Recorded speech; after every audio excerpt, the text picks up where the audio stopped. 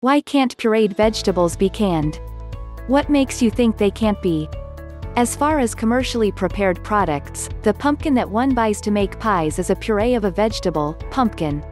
Tomato sauce is a puree of tomato, cooked down a bit with added seasonings sometimes. Refried beans may not be exactly pureed, but they are mashed up and so are rather like a puree. Creamed corn is a kind of corn puree or mashed up corn, with added ingredients. I myself have canned pureed carrots. Some vegetables are not usually eaten as a puree, like green beans or fennel or cabbage.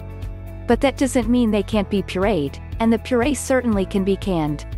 In fact, jarred baby food is finely pureed vegetables, even the ones we don't usually eat pureed as adults.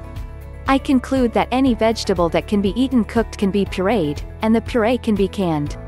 I would wonder who said, "Why can't pureed vegetables be canned?"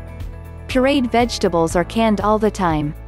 In addition to the other answers listed under this question, there is a whole category of canned pureed vegetables, baby food. In order to be shelf-stable, baby food undergoes a canning process. And they are pureed vegetables to make them easier for babies to eat. Pureed vegetables include sweet potatoes, zucchini, kale, carrots, peas and the like. Now, does the general adult population like to eat the stuff? Not really. That's the real reason you don't see as many pureed canned vegetables on grocery shelves.